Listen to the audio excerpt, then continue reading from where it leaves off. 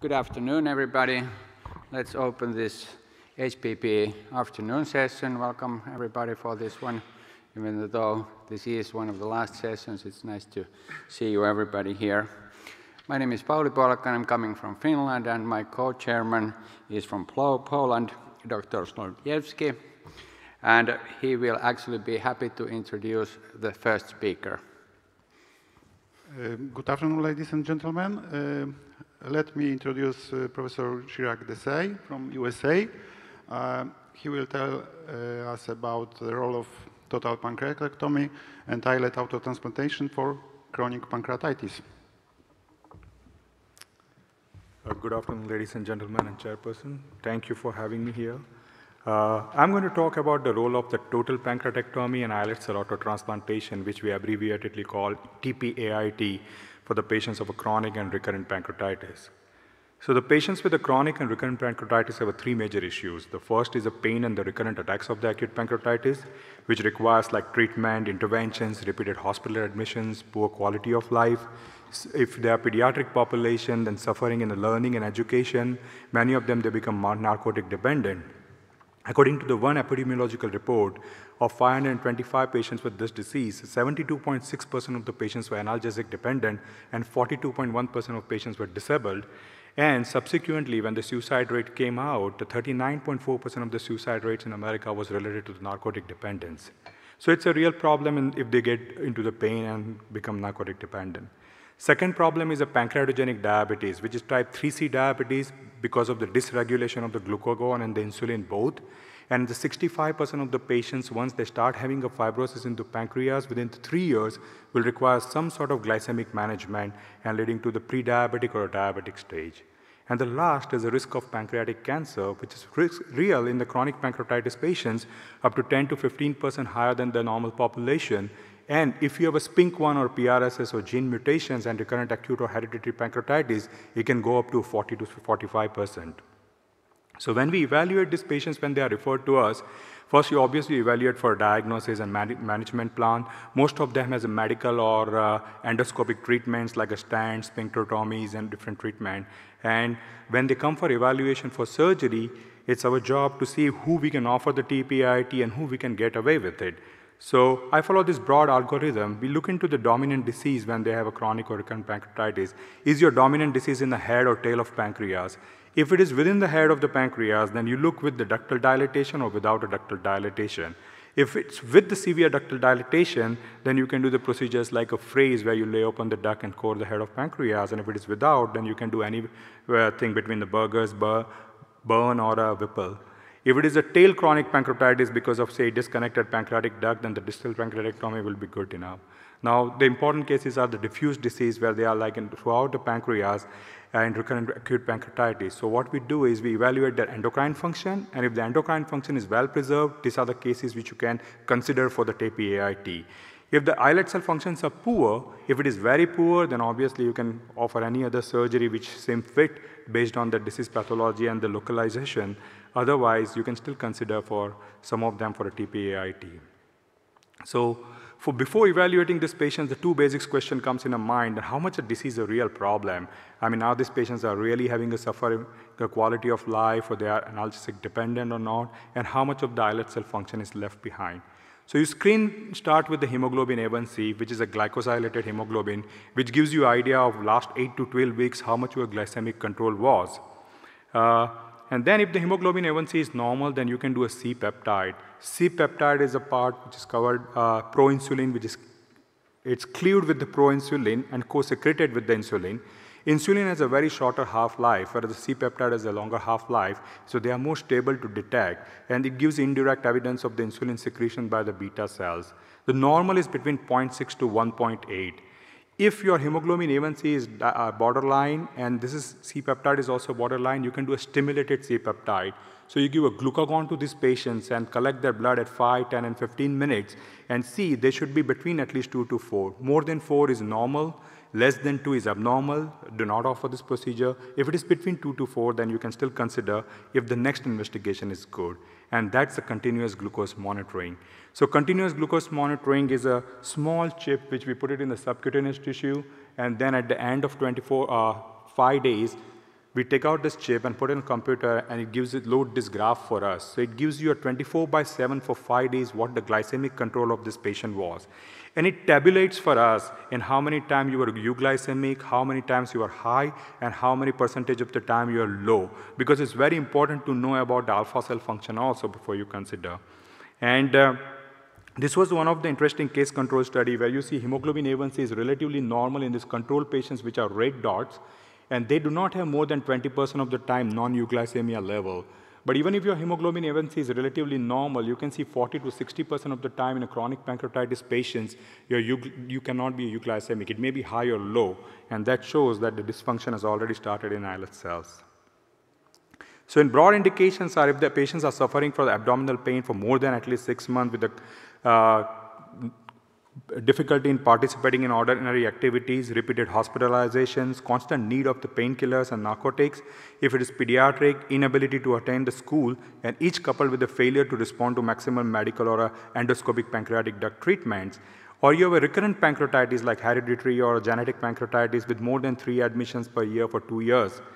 It has to be coupled with the one objective finding, so your EUS, MRI, or CT should be showing you some changes of the pancreatitis, or if patient has a previous surgery, then you have a biopsy showing a chronic pancreatitis, or you have a PRSS or SPINK1 gene mutation. Once we decide to do the surgery, the surgical procedure has to be a little bit modified because in the cancer or other total pancreatectomy, you can cut the neck of the pancreas and take the head out as a Whipple's procedure and take the body and tail just as a distal pancreatectomy to make it faster and easier and control the vessels. But if you cut the neck of the pancreas and then still you are working, you induce lots of inflammation in this gland, which can be detrimental to the islet gland. And if you ligate your vessels early, then also you are inducing the long warm ischemia time into the islet cells.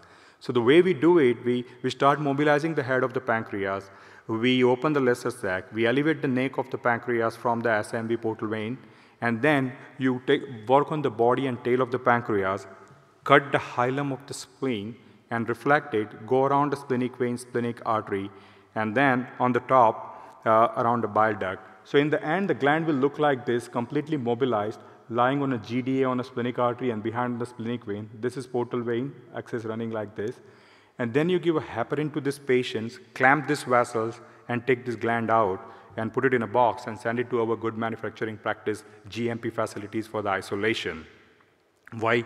Where isolation process is going on, you do hepaticojejunostomy and duodenojejunostomy, and when in the isolation room, there are different hoods. In the first hood, we clean up all the pancreas and the vessels, and in the second hood, in the same hood, you put the cannulation into the pancreatic duct, and you start injecting the collagenase into it. And then this pancreas is split into small pieces and put in the neutral protease, and then everything else goes in this Ricordi's cell separation chamber. And that's where the enzymatic digestion with the collagenase and the neutral protease starts on this gland, and islets are resistant to it. And intermittently, you take the samples out and look under the microscope to make sure that you are not digesting too much, because if you digest too much, you destroy everything. If you digest too less, you leave lots of impurities within the cells. So once the proper digestion is done, the pellets are made, and the pellets goes into this bag with this mixture of the heparin and the albumin. And just to touch base on the basics of the islet biology and physiology, islet is a group of the cell. It's not a one cell. There are a number of cells within it. So they can be of the different size. They make 1 to 2% of the total pancreatic volume. That's only 1 to 2 gram. And they vary in the size between 50 to 300 micrometer. And 150 micrometer is considered as a 1 islet equivalent. And that's a very important definition to know, because every results are compared based on how much islet equivalent per kilogram of the body weight or the islet equivalent kilogram of body weight of a pancreas you are obtaining from this digestion. So for example, these are like a different islet cells. If you take this as a 150 micrometer, then this is only half cells, because the beta cell and alpha cell volume will be less in this. So you can say this is like a 1.5 islet equivalent per kilogram. If you compare this with this, so they are 2 in number, but this is such large, so you can say it's a 3 islet equivalent per kilogram for body weight, because it's double in the size. So once these islets are brought in, we put a small cannula into the splenic vein and the portal vein junction. It is connected with this manometer, and you take the main portal vein pressure within centimeters of the saline. And then, with the gravity, you start injecting these islet cells. So the cells will go inside the liver, and immediately your portal pressure can start rising. If it goes about to 25 centimeters per second, then you wait for some time, and then liver will remodulate, and the pressure will start coming down. If it goes below 12, and then you start infusing again, and you know the end portal pressure, and that's the most important thing. It's a long process. It can take a whole day, around 600 to 700 minutes, because you are going to do whole pancreatectomy, wait for the cells to be digested, brought back in the OR, and injected.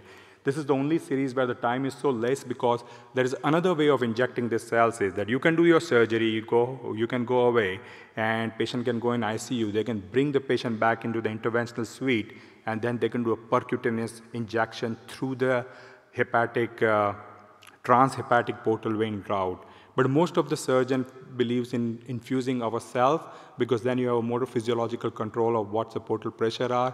Plus, it's going integrate with the portal flow, and that's more physiological for the cells. These surgeries can be done robotically also and laparoscopically. In some of the cases, if you get a good recurrent hereditary pancreatitis with SPINK mutations and all in the younger kids, then it can be safely performed. So once this islet cell goes inside the liver, they go in a pre-sinusoidal to the sinusoidal space. So first 48 to 78 hours, these cells have lots of hypoxia within their center, so they will start getting cleared with the apoptosis. There is no ECM membrane connection. There is not good neovascularization.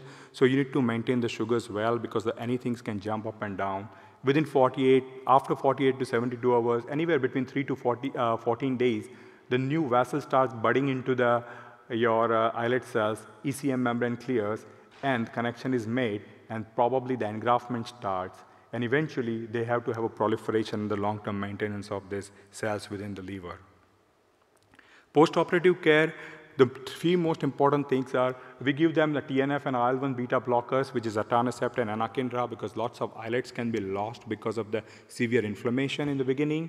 And then this insulin goal has to be 90 to 120, because you don't want to stress your islets with lots of jump. You can give some insulin from outside and gradually wean it off when you start getting a low sugars or anything like that. And the heparin drip, these patients receive it. The heparin has two purposes. One is to prevent the clogging of these islets with each other, and second is to prevent the portal vein thrombosis. So if you have a high portal pressure, then you anticoagulate like completely for the APTT up to 50 to 60. But if your portal pressure was low, then you just require slow maintenance of the heparin just to prevent the clogging with each other. Now, results-wise, if you get more than 5,000 islet equivalent per kilogram for body weight from this pancreas, you're likely to get insulin independence and good long-term results. If you get between 2,500 to 500,000 islet equivalent per kilogram for body weight, you might require some insulin, but a glycemic control eventually will be decided by how the engraftment goes. If you have less than 2,500 islet equivalent per kilogram for body weight, then you can assume that this patient is going to require some insulin, and we'll talk more about it a little later. These are some results from the series. The very first series came out from Minnesota, which was a large series, and they showed 5 to 10 years insulin independent rate was anywhere between 28 to 46%, and the first large series from the UK came out, which shows at the end of 8 years, 10% of the patients were insulin independent. And then they started reporting more results anywhere between like 1 to 5 years of insulin independence rate of 20 to 60% in a ballpark amount.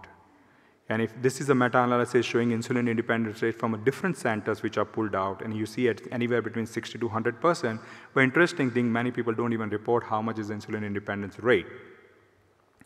This is in the pediatric population. At 3 years, you can get up to 41.3% of the insulin independence rate in these patients. And if the younger the child, say 5 to 12 years of age, they have a better chance of the engraftment, and then you can have a more insulin independence rate compared to the younger child. That brings us to the most important questions. Many people, the first thing when you have an islet-related question, they ask, oh, is your patient insulin independent? Is the insulin independence is the only marker of the success, or say the most important marker of the success? Answer is probably not, because in 2015, the Mayo Clinic published a paper on the total pancreatectomies for without autologous islet cell transplant, and their metabolic outcomes showed that 82% of this patient, they required a very complex glucose management or insulin management, and 40% of them had a very bad hypoglycemia, and they had a 3% hypoglycemia-related death. And we all know that the morbidity and mortality of the diabetes is not related to the dose of insulin, it's related to how bad the sugars are managed. That will decide what your long-term damage to the organ. And if you have a low hypoglycemia or hypoglycemic unawareness, then there is instant mortality because of the hypoglycemia. So this is the CITER Clinical Islet Cell Transplant Registry. In 2017, they published the data from like world over every centers, and they were like more than 1,000 patients. And interestingly, there was no hypoglycemic event in children under 12 and under or adolescents, and less than 10% of the patients had a hypoglycemia, but they were not hypoglycemic unawareness, and there was a zero mortality within the 5 years because of the hypoglycemia. To illustrate my point further, I'll just show you a couple of CGMs. This is the patient who had a total pancreatectomy because of whatever the reason was. But if you see that when they take the Lantus and all, the sugars are relatively okay, but the rest of the time they're jumping up and down, and like some of the days are totally bad, very poorly controlled brittle diabetes because you don't have a control. Whereas this is the patient who has a total pancreatectomy and islet cell autotransplantation. This patient at the end of 1 year of the CGM was taken, and this patient was not insulin independent. He was on 8 to 9 units of insulin at that time. And if you see, the sugar control is so good other than this 1 day, and it's in the good range. So you know that this patient is not going to get a bad hypoglycemia, bad quality of life, risk of death, and end organ damage. And that's the most important because the indication was for the quality of life and prevention of the other problems. And there is enough data in the literature that the quality of life significantly improves after this procedure. And if you can see that most of the patients reported that 70% of the patients no longer require narcotics within the 1 year. It's very hard to get off the analgesic if these patients were getting, but 70% is a good number. And if you see that first within 3 months, the pain score came down to like from 5.5 to 2.5. So it's a significantly good quality of life. Factors which influence outcomes are obviously number of islet equivalent, we spoke about it. Duration of the disease, if it is more than 7 years, then you have probably a poor outcome. Moderate to severe fibrosis and severe acinar atrophy will decide. Hereditary and genetic pancreatitis, you can have probably a good outcome because they have recurrent attacks rather than a fibrosis generating if you do it in right time. Previous surgery, so if you have a previous pustose or a phase or a distal pancreatectomy, then you don't get much islet and the digestion becomes very difficult. If you have a Whipple from the tail of the pancreas, because islets are predominantly located in the tail, so you can still get a great outcomes. And my lab works on a liver pathology, so if your liver is steatotic or fibrotic, then you are going to have lots of inflammation in the beginning when you are infusing the cells, and they can kill the cells, and they'll have less cells for engraftment, and they will have a poor results. And just to work some point, I'm just going to go over some of the cases which we select and how they work for it. The first case is a 30-year-old lady who had a pancreatic divisum, and she was an Olympic equestrian. She was trying for it, and she started getting these recurrent attacks. They did endoscopic treatment. She had 17 stents, and she started going to like every weekly for some hydration and the IV pain medications, the ER. She comes after like 3 years to us.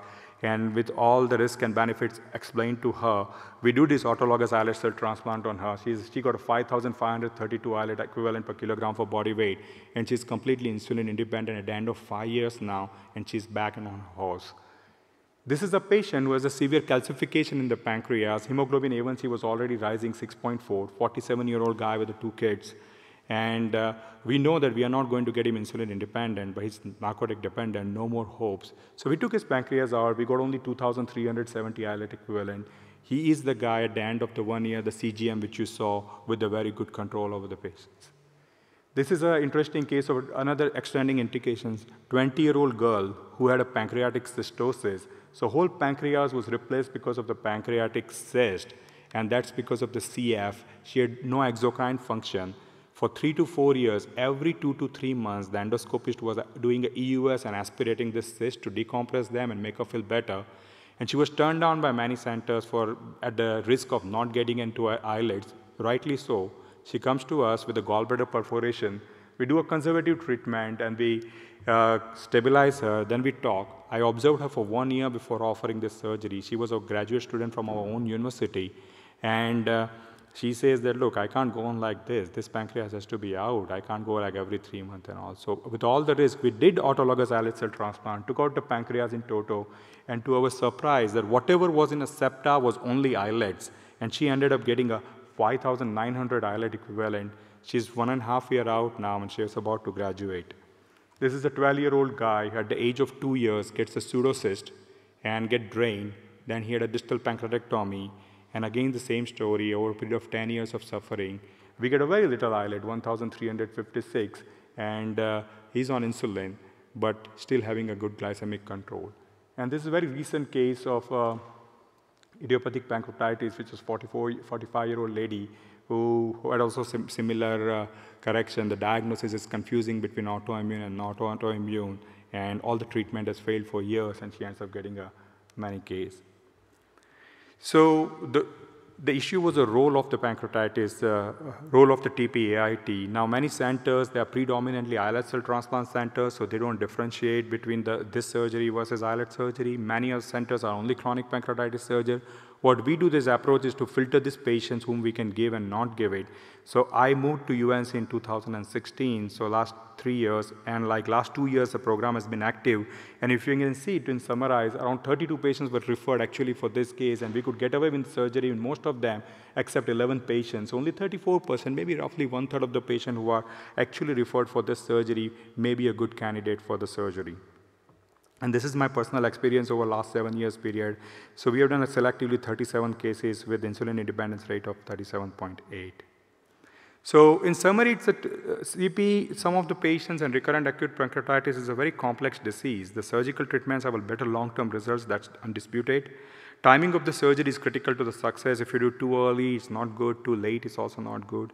TPI should be very carefully thought of and considered in these patients. And there are lots of research prospects like a function of the alpha cells, environment, improvement for the islet cells into the liver, and influence of the altered physiology on glycemic control, like for hepaticojejunostomy, gastrojejunostomy, what that has to play. We don't know in the detail, and we can research more about it.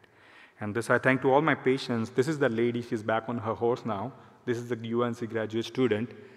She is getting like a degree and then going for further studies next year. This is a little bit overdoing.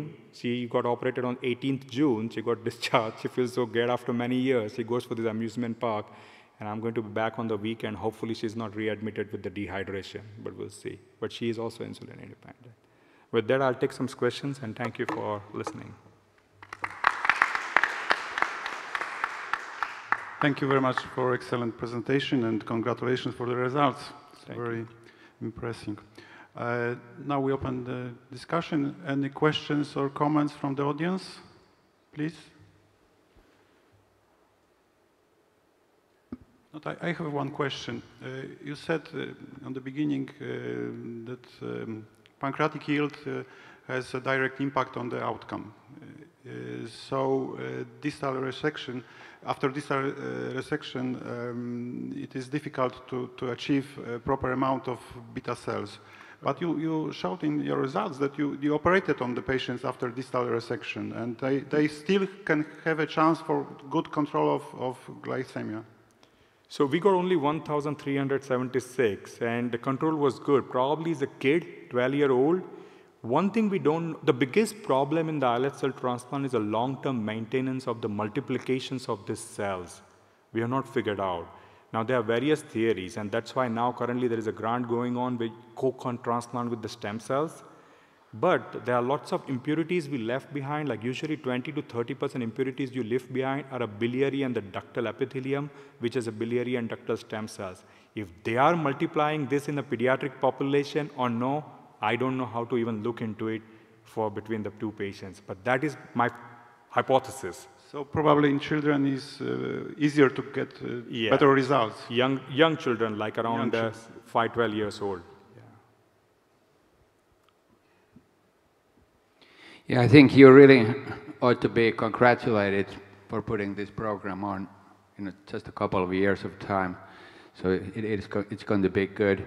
Have you ever had any problems with portal vein thrombosis? No. Okay. So that's a very important thing. What we do is we do all the patients' hypercoagulable workup, And if I get more than 12 centimeters per second of 12 centimeters of a portal pressure, then I anticoagulate them very heavily.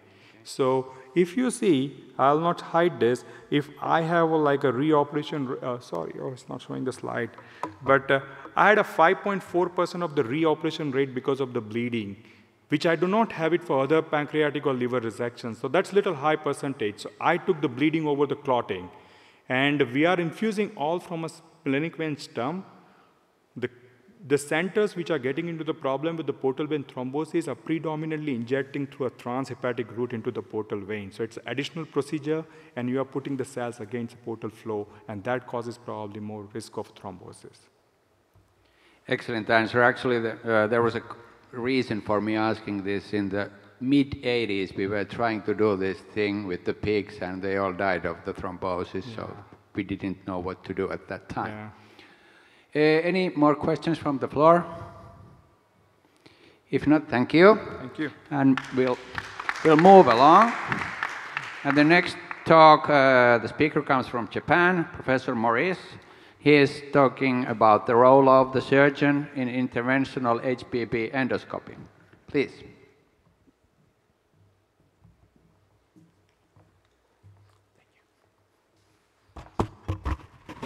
Thank you, Chairman. And good afternoon, ladies and gentlemen. I'm going to talk about the role of the surgeon in interventional HPB endoscopy. It's a little bit difficult to talk about that for me, but anyway, let's get started. There is no COI for this presentation. I think I'm going to start with the history of interventional HPB endoscopy. This is a kind of prehistory, endoscopic access to HPB system, ERCP, endoscopic retrograde cholangiopancreatography was first reported in 1968. That report was in Annals of Surgery.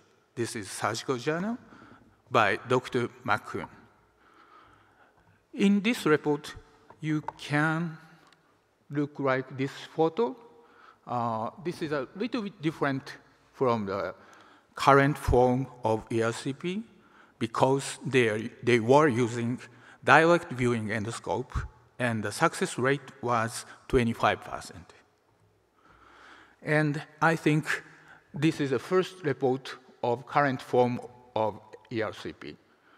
Dr. Oi developed a side-viewing fiber optic duodenscope with a channel and an elevator lever to enable manipulation of the cannula. He was in close collaboration with the Machida and Olympus Corporation. This report was reported in 1970 in surgery, also in Surgical Journal. So, what was the first intervention, actual intervention in HPB endoscopy? I think this is the one, EST, endoscopic sphincterectomy. This was reported 1974 simultaneously from Germany and also from Japan. They were using the techniques of ERCP plus the technology of high-frequency cutting device for polypectomy.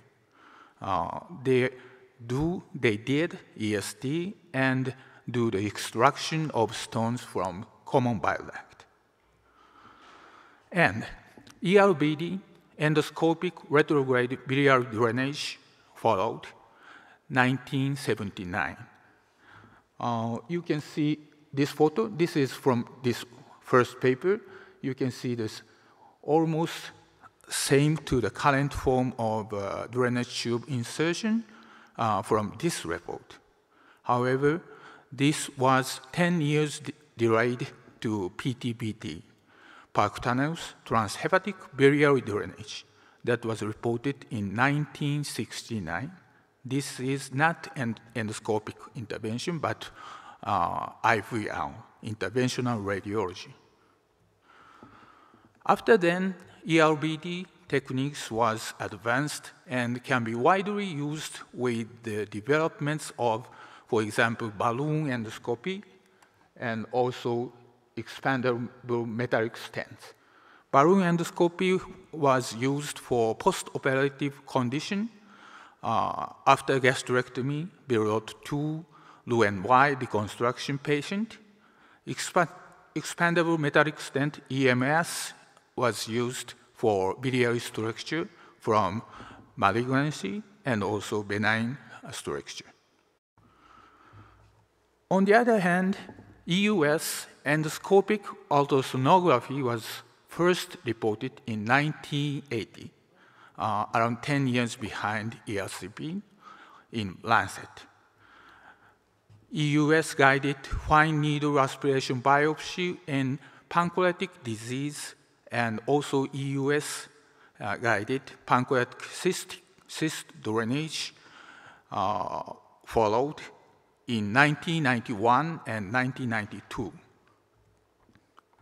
So this can make change the treatment for pancreatitis and pancreatic diseases.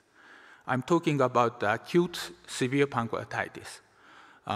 In Atlanta classification 2012, acute severe pancreatitis was divided into 2 categories: interstitial edematous pancreatitis and necrotizing pancreatitis. Also, each of them was also divided into 2 categories: acute peripancreatic fluid collection, APFC, and pancreatic pseudocyst.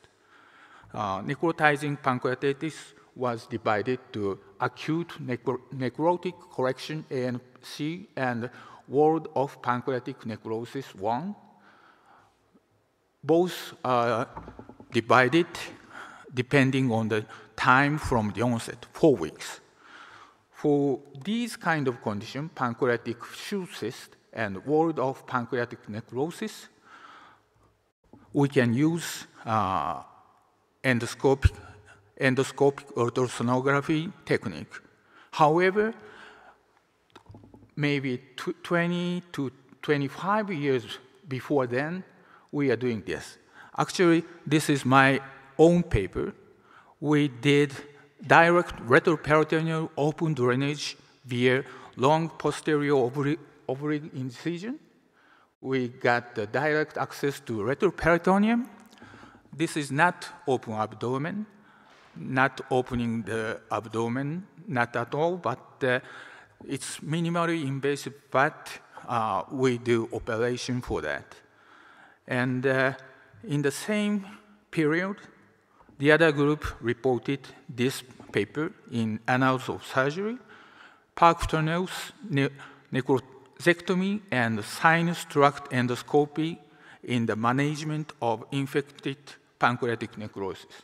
This is endoscopy sinus, and we were doing this kind of operation and management for necrotizing pancreatitis with infection 20 years ago or 25, 30 years ago. But right now, we have new tool for management for that kind of condition, that is US-guided pancreatic cyst drainage. They are reported in 1992.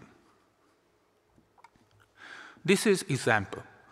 63-year-old man developed alcoholic acute necrotizing pancreatitis with necrosis of pancreatic body and spillage of pancreatic juice.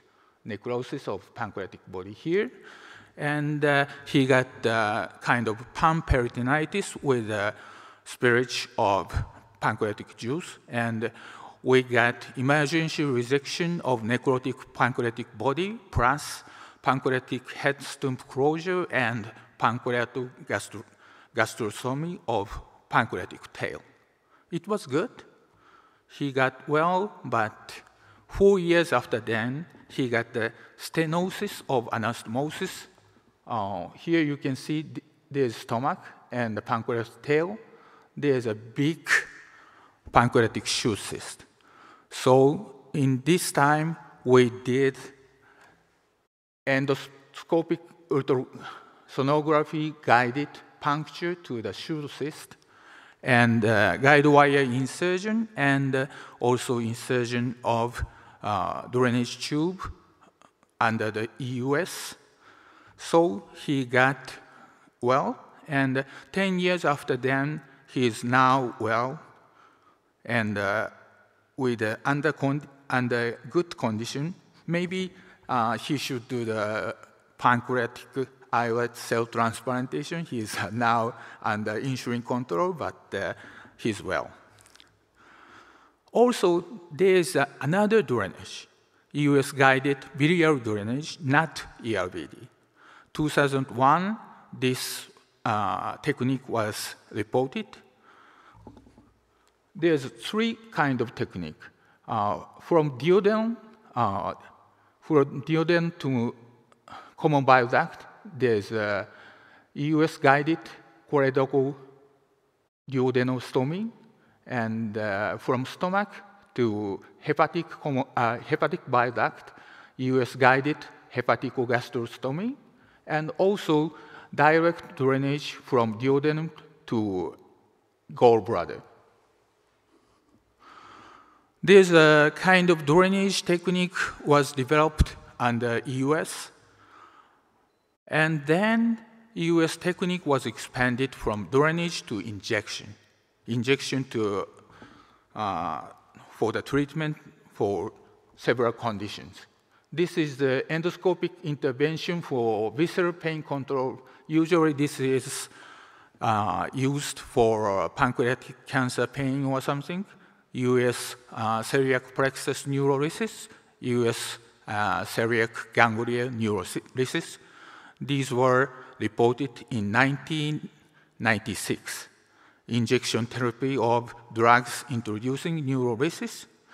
The catheter was introduced through the echoscope channel, localizing celiac plexus or ganglia under EUS guidance. Here, introduce the catheter and inject the neurolysis drugs. And also, there's a brachytherapy, local injection of radiation sources. It was reported in 2006, US-guided interventions for local control of treatment of tumors. And also, there is report 2012 and 2013 ablation therapy under US guidance. Alcohol injection, radiofrequency ablation, cryoablation. This kind of ablation therapy is also handled under the EUS guidance. So after that, kind of novel advanced interventional endoscopy for tumor was developed, reported. LEX, do you know LEX? Laparoscopic and endoscopic cooperation surgery, cooperative surgery. This was reported in 2008, surgical endoscopy by Dr. Hickey. This was actually not HPV tumor, but for this kind of submucosal tumor in stomach, he used this kind of technique. From endoscopic side and laparoscopic side coordinately, they reject the tumor wall, full thickness of tumor wall, and remove the tumor. And after that, they close the hole on the stomach wall by laparoscopic stapler. This is REX. And also, maybe you know, NOTES was reported for human first in 2007 in Archives of Surgery by Dr. Marsco. This report described cholecystectomy was performed by transvaginal natural orifice transluminal endoscopic surgery. This kind of development was performed in the endoscopic treatment. And in this time point, I want to talk about lap liver resection. Actually, I'm a lap liver surgeon, mainly doing lap liver surgery, so I want to talk about this. HCC, hepatocellular carcinoma patient has background chronic liver disease and have high risk of post-operative liver failure.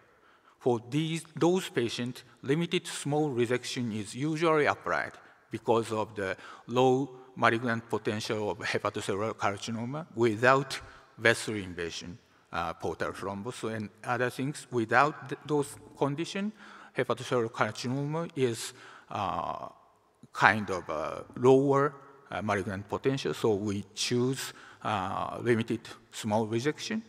Even then, some patients are out of indication of liver resection due to liver function. For example, this patient, 69 years old woman with Hep B liver cirrhosis without treatment history, got emergency admission with this kind of massive ascites. At that time, her child poo score is C10, and that turned to B8 after the treatment in Department of Internal Medicine, and she underwent the lap liver resection for this HCC tumor. She was usually out of indication of liver resection due to poor liver function. However, this is the video from operation. Very atrophic and cirrhotic liver here, and the tumor is here. You can see the subphrenic vessels here.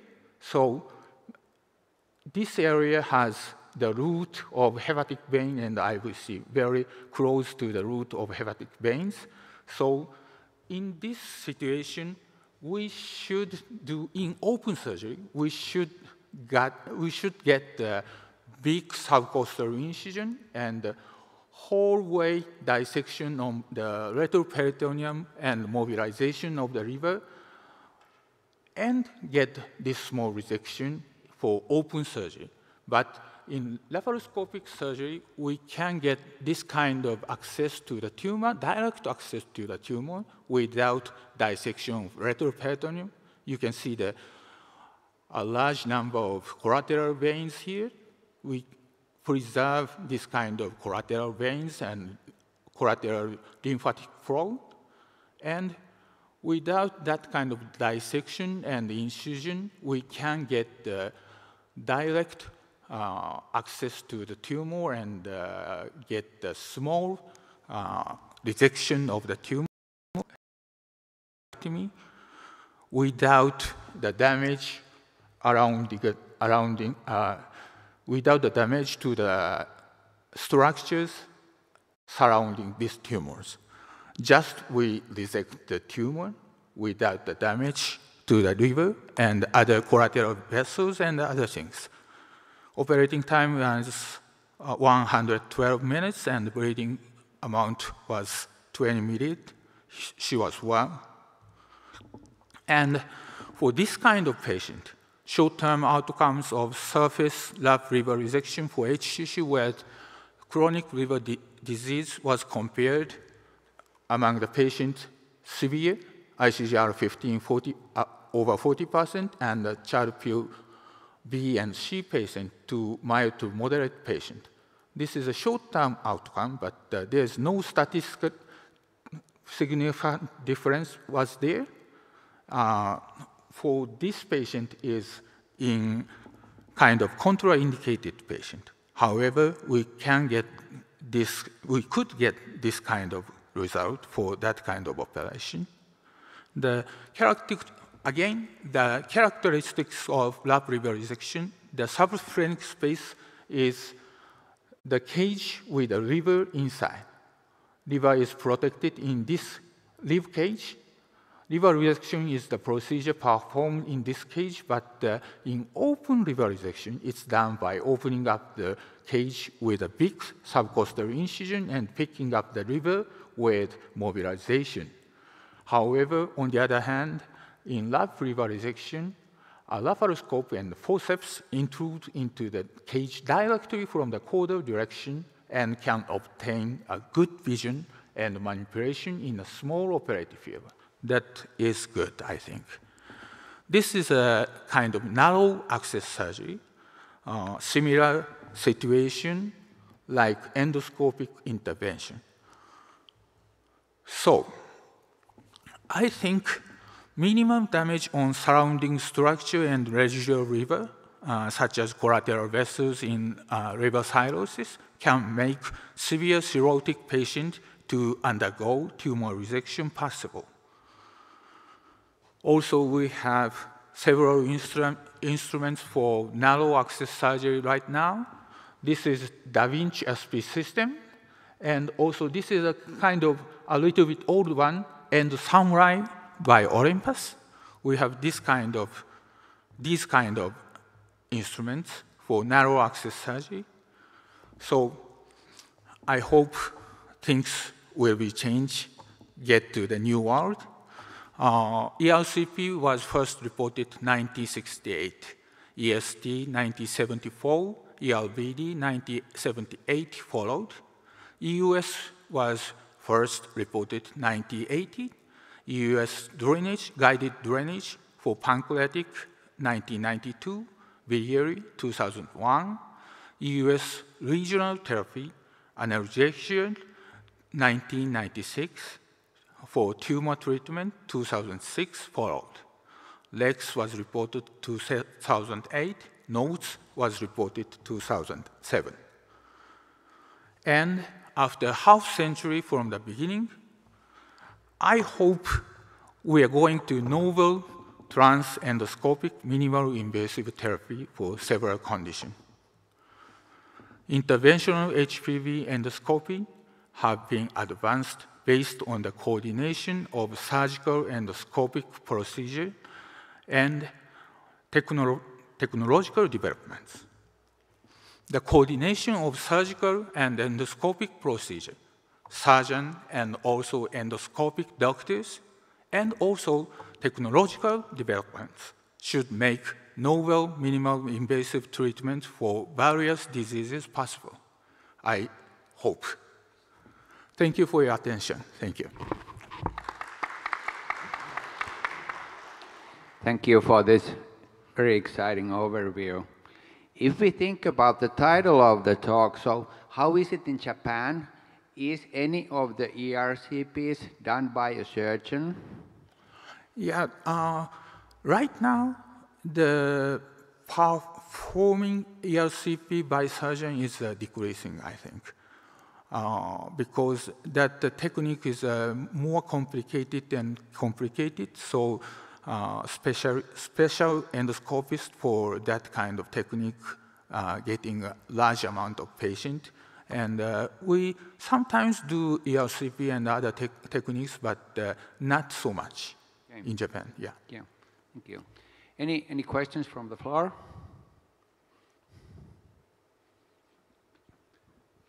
I have one short question. You talked about US guided procedures like RFA, and I'd like to ask you about your personal point of view. What are the indications for such procedures in pancreatic small tumors like neuroendocrine tumors or cystic tumors? Is there any place for RFA US guided? Yeah, actually, I'm surgeon, so I'm going to reject that kind of tumor. Also, in the liver tumor, maybe we can do this, but we usually do the rejection for liver tumor. But in HCC patient, they have. I show you in this presentation, sometimes they have a very poor liver function. In that case, that will be one choice. And for pancreatic cancer, if they have some contraindicated condition of surgery, it's a kind of choice. But if we can resect, I'm going to resect. Okay, if there's no more comments, then we'll just move along. Thank you. Thank you very much. And we are actually precisely in time, which is good. Now we are moving to the last part of the session, which is something like a bit novel, kind of a concept in these meetings. It involves a debate. And now the title is the endoscopic versus surgical approaches to pancreatic necrosis. And the first views is going to be presented by Dr. Law from the United States. Please.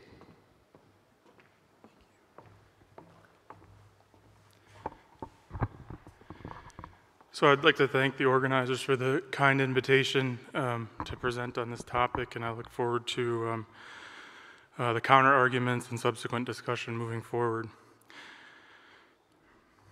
Here are my disclosures.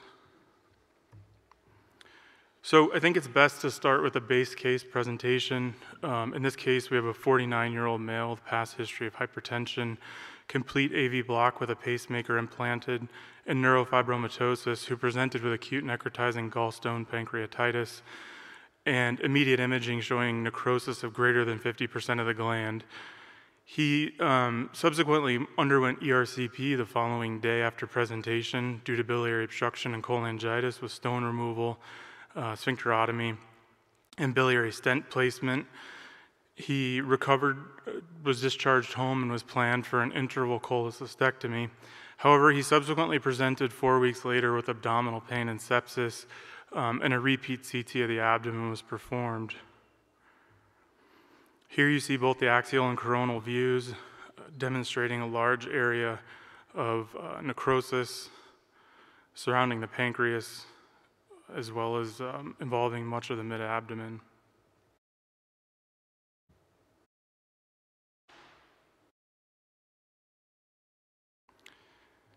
So he was found to have two adjacent areas of walled-off necrosis. There was a smaller organized collection near the head of the pancreas, and then a larger organized collection that abuts the greater curvature of the stomach and the spleen, with extension into the left paracolic gutter. So at this point, we have options of calling a surgeon for surgical intervention or pursuing endoscopic intervention. And over the next several minutes, I would like to convey the data and my opinion as to why endoscopic intervention should be pursued. So the earliest high-quality data on this topic comes from the Dutch pancreatitis study group who performed the PANTHER trial, which was presented in the New England Journal of Medicine in 2010.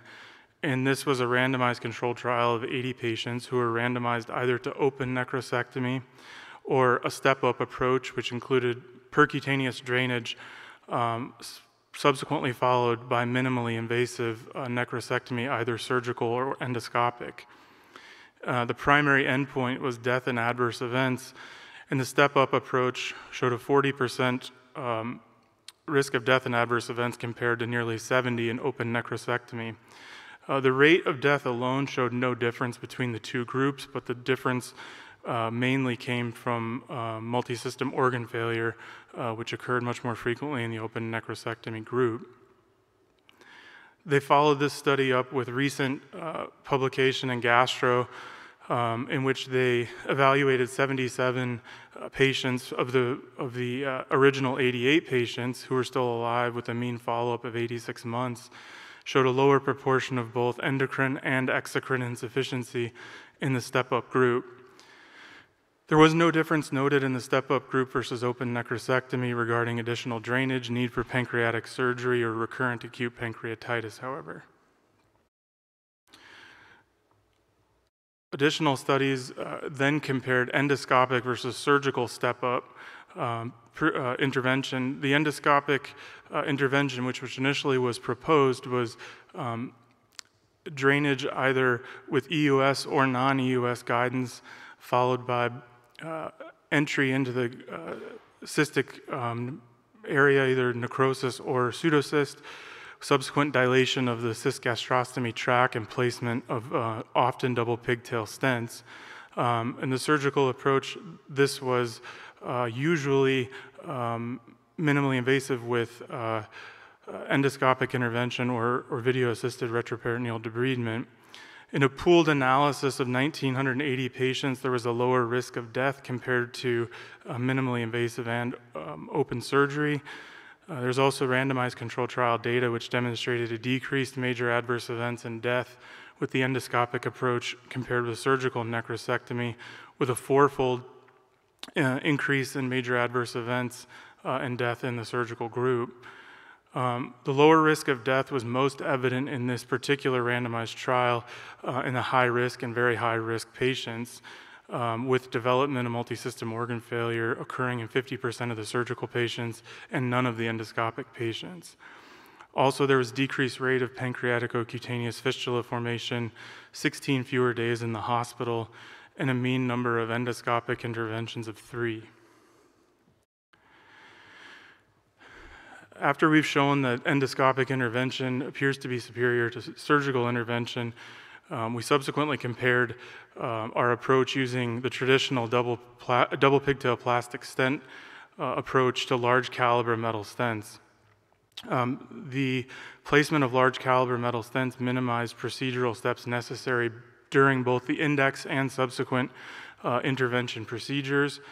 And compared to plastic stents, the use of large caliber metal stents reduced the number of procedures to cyst resolution and reduced the need for direct endoscopic necrosectomy. In a paper out of the Mayo Clinic, there was resolution in necrosectomy with 60% of patients who had metal stents compared to 30% of patients with plastic stents. When we talk about metal stents, there's 2 varieties. Earlier data suggested that fully covered self-expandable esophageal stents could be placed through the cystgastrostomy tract and left in place to allow subsequent interventions on an as-needed basis.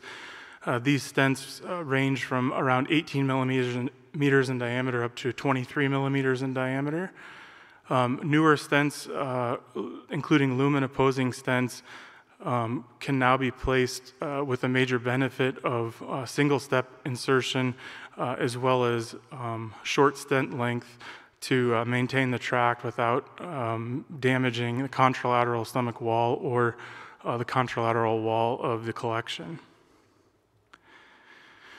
So here is a short video demonstrating cautery-enhanced placement of a lumen-opposing metal stent into an area of walled-off necrosis.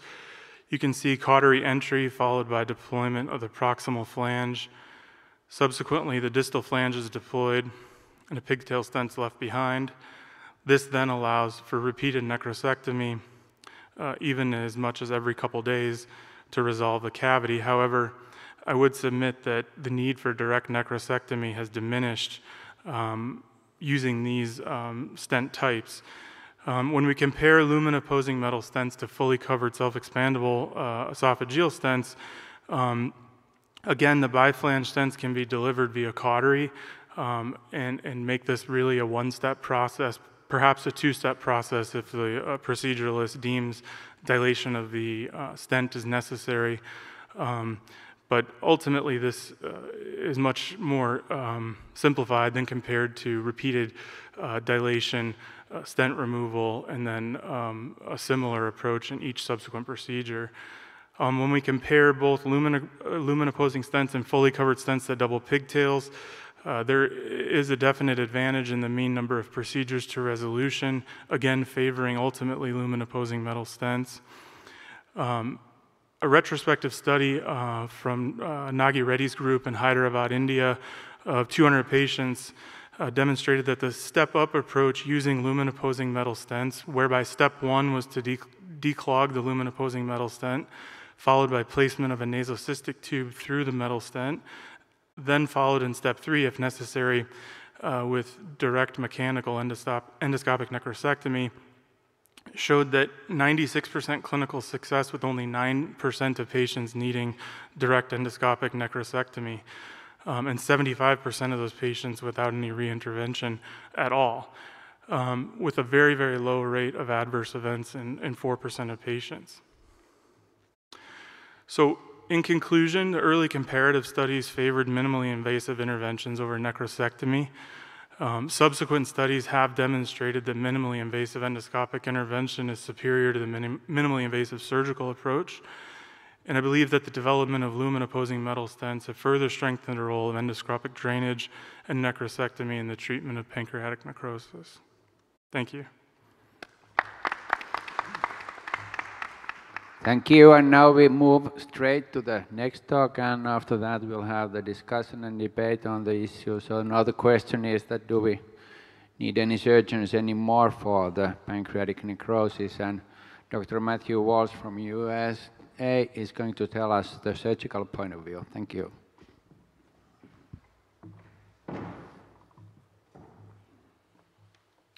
Thank you very much. It's really a pleasure to be here. I appreciate all the warm hospitality from all our Polish colleagues and applaud you for staying till the bitter end. You raised a question earlier about the role of ERCP and surgeons doing it. We have a lot of surgeons doing ERCP and a very good surgical endoscopy group. It has gone down for two reasons: the role of MRCP in diagnosis, where you don't need ERCP, but the other thing that we have not done well as a surgical group is learn EUS. So anything pancreatic, you can't just be able to do catheter-based things. You have to learn EUS, and there's really a diminished role really in learning that in the United States at least.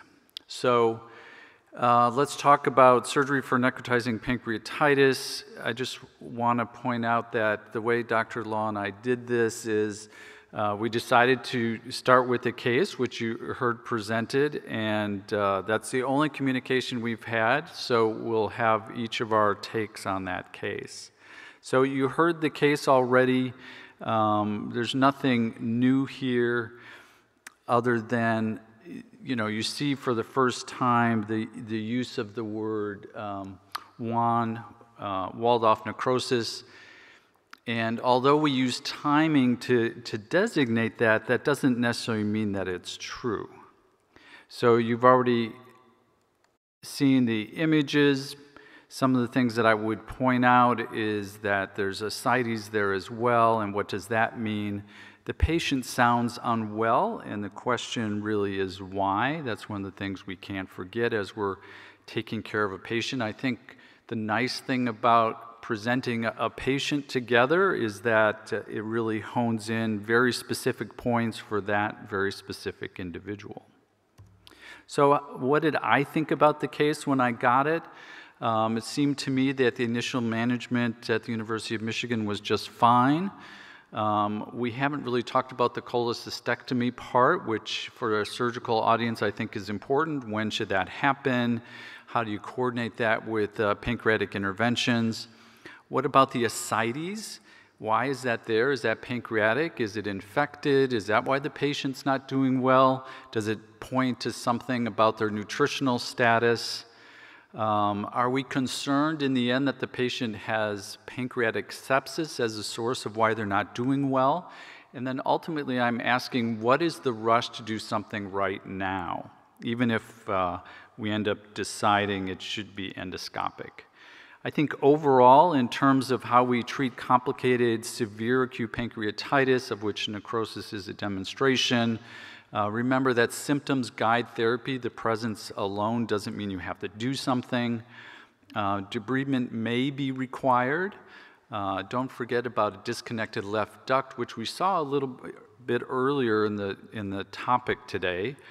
I think this is really important to be talking about teamwork, and I'm going to try and accentuate that. I don't think it is really surgeon versus endoscopist. I got a little cringe when I saw that big X over surgeon. I think this is really multidisciplinary care. Infection often will drive what we do, especially the timing of care, but remember it can also help in the debridement process. It really separates dead from healthy. And just like real estate in pancreatic diseases, the location means a lot in terms of what we're able to accomplish. I think controversial aspects then are, we haven't talked about what the role of fine needle aspiration is. Should you still do it? The role of timing of cholecystectomy. And then these are the decisions, I think, if we're going to be interested in surgery, who should do it? who should get it, when should it be done, and what are the approaches and access routes that we need to consider. And is there any role for open debridement now? So timing, I think, is important. Obviously, we want to prevent future episodes of gallstone pancreatitis. And the success of laparoscopic cholecystectomy in pancreatitis may be related to the timing. And my bottom line point is that when it depends on the severity of the pancreatitis, if you have mild pancreatitis, you shouldn't delay doing the cholecystectomy. But conversely, if you have severe, like this case, there's no rush. So there are some good data, I think, looking at when to do a cholecystectomy in mild pancreatitis. And you'll look, I've tried to highlight here the things that might be important: readmission with recurrent biliary events, conversion to open from laparoscopic, and overall complications. And you can see down at the bottom, if you pull all the data together, that there's an 18% readmission rate. The conversion rate is very comparable if you do it early, so no reason to wait. And the complication rate is a little bit less if you do it early as well. So I think all these data together would suggest that early cholecystectomy is warranted in mild pancreatitis. What about in severe gallstone pancreatitis? Remember, the majority of the damage has already been done. You can't probably make it much worse, but there are some data here from Dr. Neelan's group. And if you just look at the need for some sort of procedure after the cholecystectomy, that as was the rehospitalization and the complication rate if you did it early. So in general, once you have severe pancreatitis, you can sort of coordinate it based on what you need to do on the pancreas, whether they're going to need a surgical procedure or not, but you don't need to rush and get it done. So who applies to both the patient and the surgeon or the endoscopist? I think you have to have a competent surgeon from the beginning if you're going to do this. Too often surgeons get consulted, but then when something needs to be done, that's when they get shipped to my hospital. So it's better off, if you're really not going to be interested in taking care of the complications, then don't get involved. Same thing with the endoscopist.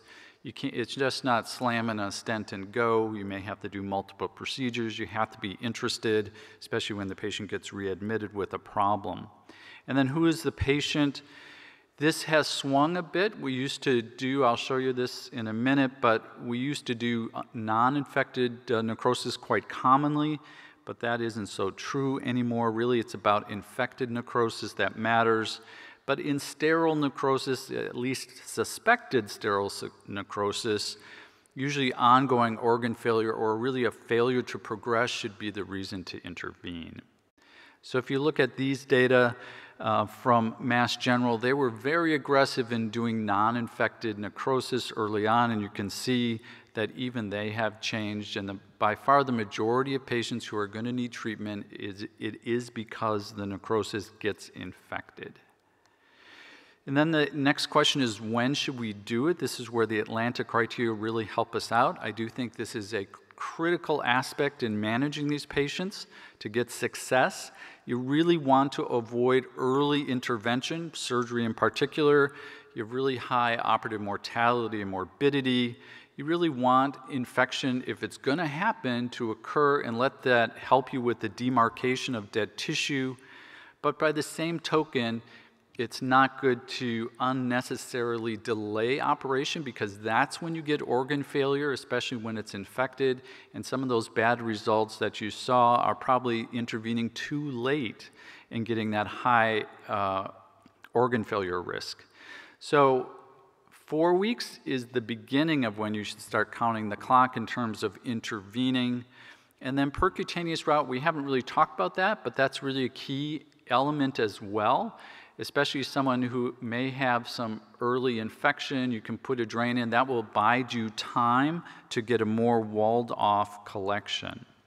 And here you can see, this is some data, again, from the Dutch group, and you can see early on, less than 14 days, a really high total mortality rate compared to if you wait a month. And these were some of the data that really drove us to delaying surgery as much, or any intervention, as much as you can. Same thing from this group. Again, mortality rate is single digit. And interestingly, you'll see the time to intervention was 77 days. So it's not necessarily day 31 that something's going to happen. And so this is our case again, and I would just say we don't have a great situation of walled-off necrosis. There's still a lot of acute inflammatory aspects to this patient. Unfortunately, it's not really well localized, and so it brings back my question of what's the rush. And then what should you do? In general, debridement is preferred. Let the dead tissue declare itself. That's where the infection helps. There are many operative approaches. The retroperitoneal approach I'm going to talk a little bit about right now. And then there's some adjuncts that the surgeons can do, not the least of which is often your finger or hydrodissection as well. I think factors that do determine the approach, because this is a moving target, and endoscopy is certainly an important approach. Again, you have to have a dedicated endoscopist. Really having a solitary unilocular collection that's retrogastric is really what's going to succeed very well. Percutaneous drainage is important in our treatment of these patients. Again, you have to have a dedicated radiologist. Often these will need to be upsized, and where the drain is placed is critically important. You should put these when you think there's infection, and that's probably also where the role of fine needle aspiration is played. And then the MIS approach, you have to have good access to these collections to be able to do it. And I hate to say it, occasionally we still have to do transperitoneal debridements. And so part of this is the surgeon has the widest array of interventions that they can use.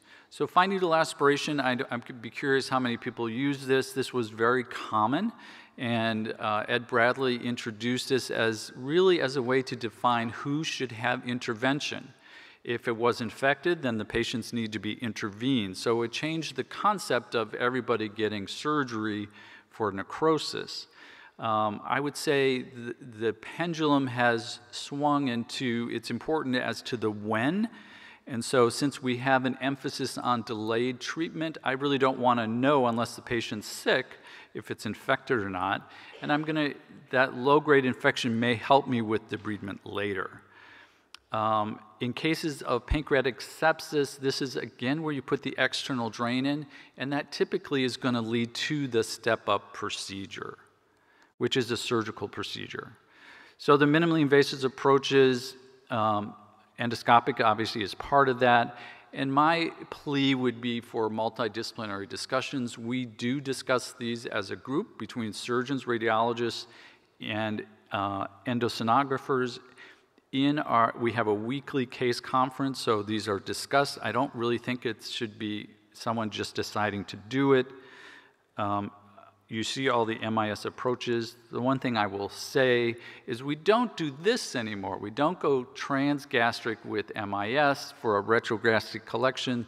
This is really a slam dunk for the endoscopist now, so I don't think just doing a transgastric minimally invasive procedure is really necessary.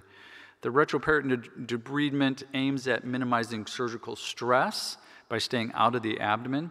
We use laparoscopes, sometimes endoscopes as well, and it's really enhanced by delayed intervention.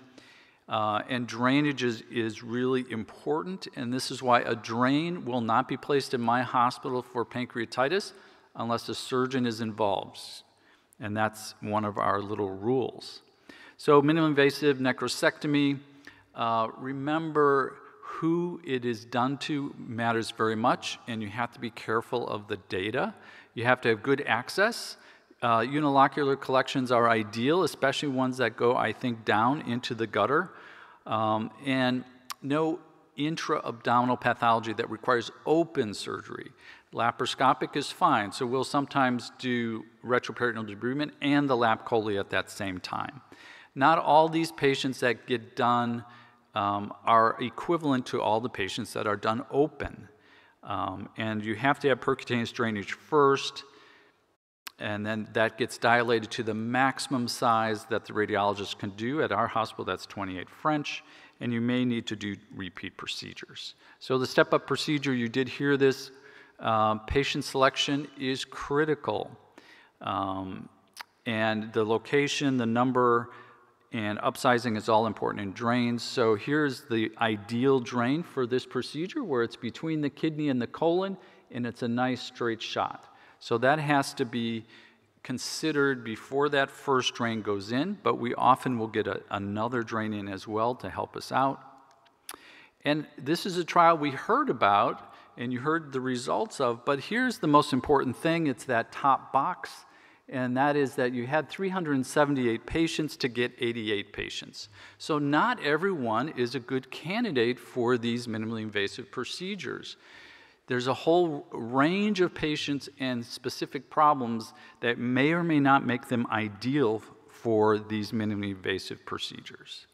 And again, you'll see that the results were favorable, but the most important favorable result is the 40% who didn't need anything other than a drain. And a drain, I would suggest, is better than a hole in the stomach.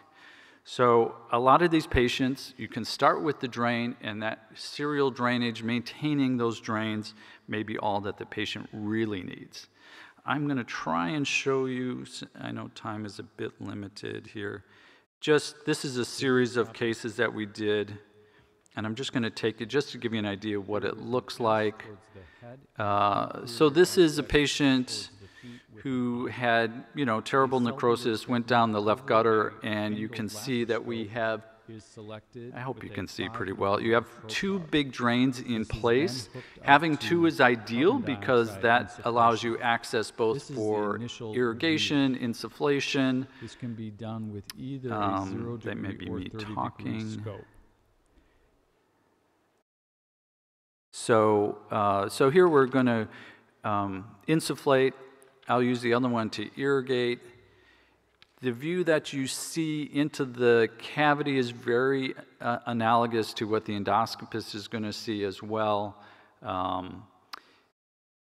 And you're going to really upsize these ports. We'll go to a 10 in some cases that I'll show you here. A lot of it's hydrodissection. I can probably get more done in one setting than an endoscopist, just because I have more tools to use, which is still a little bit limiting, I think, for the endoscopist. I'm just going to play this a little bit longer. In the end, I'm going to end up opening up that lower incision and getting my finger in there. That's going to help the best. That's one of the ways that you can get it done. And the patient's lateral here, so this is the superior part towards the head. And again, that's what it's sort of going to look like. Got some pus. Anything that's red, you don't want to go after. That's why it's nice to have two ports, because you can have a working port going in as well as the optical port. Like right there, I wouldn't be grabbing. And I'm just going to, a lot of it's going to happen not through the port, to be honest. Once I start upsizing and getting my finger in there, you'll see a lot more tissue coming out. And this patient, in the end, only had one necrosectomy required. And we end up putting in a very soft drain at the end. So these are actually standard laparoscopic instruments. There's nothing fancy in terms of having an axio stent, which is, I think, $5,000 a pop, by the way. But they're great. Just want to show you the end of this. So here we're going to upsize it, and the point here is just using a lot of hydrodissection. I'm going to use my finger until it's pretty clear. So here we're going to put the 10 up, and insufflating and with low pressure and irrigating all at the same time is typically what's going to work great. And that's when you have a nice, the point of having walled off necrosis is having a real defined cavity. Okay, we'll let that go. Transperitoneal, you still, I suggest, will need to be able to know how to do this for some patients. There's a lot of nuances in terms of which incision is best. We're almost always put lavage type drains in that are closed suctioning so we can irrigate. And in this day and age, if you intervene at the appropriate time with delayed therapy, but not with organ failure, you're going to do well. This would be a typical case. Everything you see that looks like stool is stool because this patient actually had a sigmoid perforation as part of their necrotizing pancreatitis and was shipped to us with that problem. And I'm afraid that's going to take an open necrosectomy to deal with. So who are the people I think primarily are surgical patients, those who have complex factors like they can't come back for care frequently, patients that are anticoagulated that may need debridement, if they have lots of collections that you would take a bunch of catheters to take care of. And sometimes you don't want a gastric perforation for nutritional reasons, or do you really need a hole in the viscus to take care of the problem? The only thing I'll say here is just remember to look at the imaging very well. Look out for pseudoaneurysms. You want to know those ahead of time. How you're going to get to certain collections, you have to plan that in advance. And then go for the easiest spot at the time, the thinnest point. You might have to aspirate to help you find that. So in the end, gastroenterologists and surgeons, is it really like farmers versus cowboys? That's an expression in the United States. I don't think this is adversarial at all, even though it's a debate which clearly I won. But you know, there are critical points that you need to interact at who manages the pancreatitis at the beginning. And then if there's an intervention, what should it be? Should it be radiology first? Should it be endoscopy? So decide what it's going to be before you do something, and then figure out at what point and when you're going to have a rescue plan in place for the patient so everyone knows what it is. And then don't forget the underlying ductal abnormality is part of the issue. We wrote a paper on endoscopic management early on for pseudocysts, and one of the important things from this paper was initially it depended on who the patient was referred to. If they were referred to a surgeon or an endoscopist, did that direct what happened to them? Unfortunately, it did. So we changed to a fully multidisciplinary group. And then don't forget about a disconnected left duct where you have a recurrent pseudocyst. That's because this end of the duct keeps feeding it, and chances are just dealing with the pseudocyst is not going to solve the problem. You have to do something to that duct that's not drained.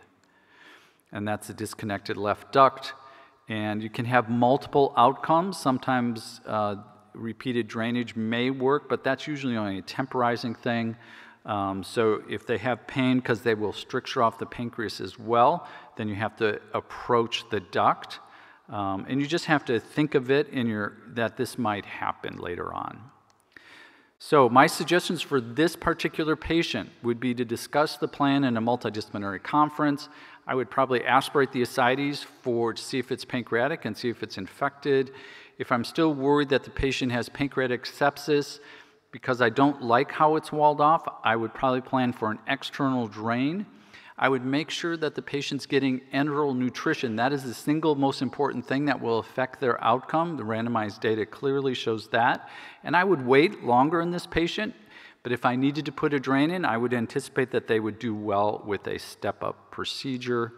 So in summary, I think necrotizing pancreatitis is really a surgical disease in the sense that a surgeon needs to be involved from the beginning. I think it's very critically important. We didn't talk about abdominal compartment syndrome. That's in the early phase, but infected necrosis and failure to progress are important, and there are multiple surgical approaches as well as endoscopy, and delayed timing really is important for success. So thank you very much. Thank you, Matthew, for this excellent overview. if you would like to join us here on the podium so we can actually start discussing about this thing a little bit. So first question, Ryan, are you sticking to your opinion that there is only endoscopical treatments, or did Matthew convince you about the need for surgery as well? Well, I think in medicine there's the words never and only are rarely applied in general. So I think that there certainly is a role for surgery. I think that Dr. Walsh makes a great point in the sense that not all patients need intervention just because there's an intervenable lesion. So I would completely agree that patients who have collections, whether they be pseudocysts or walled-off necrosis, if they're asymptomatic and demonstrating no evidence of infection, they should be left alone. Especially if they're maintaining body weight, nutrition, and so forth, they really should be left alone. And that's the approach at our institution that we take. Just because there's a 15-centimeter collection does not mean it needs to be drained by anybody, unless the patient's doing poorly. So I completely agree with that. The other thing I would say, from our perspective, the benefit of the lumen-opposing stent is, essentially one procedure with a 15-millimeter or 20-millimeter opening that doesn't require upsize of drains by radiology, and can be, lead to resolution after one procedure and then a procedure to remove the stent. But I think that in our practice, the role for surgery probably comes into play most in the situations where the collection's never really organized, or when it involves the paracolic gutters. Excellent. So feel free, questions, comments, you can share your own experiences, what's your practice in your institutions. So the floor is yours.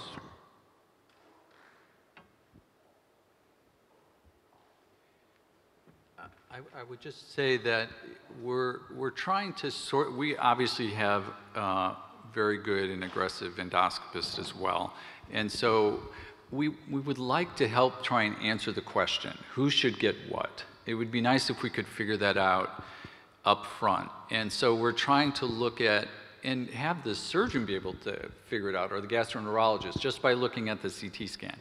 And so we are actively doing that and trying to figure out really how much down the gutter matters. When you have multiple collections, what's the, how well are they connected? Because once you drain one, you can sort of get one infected, but it's not really draining very well. So we're trying to look at all those factors and be able to predict who's going to do the best.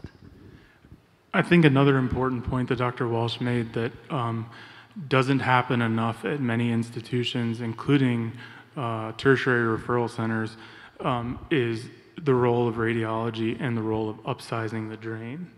So this actually is a point of contention that I have with our radiologists regularly, is that they'll put in a drain as an initial procedure, but they'll put in a 14 French drain, and then they'll tell me that the largest drain that they have in-house is only an 18 French drain.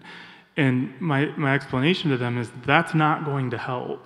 That may get some of the initial, perhaps infected fluid component of the collection resolved, but for patients who have a large necrotic collection, we really need to be talking about 24 and 28 French drains to really make a big impact.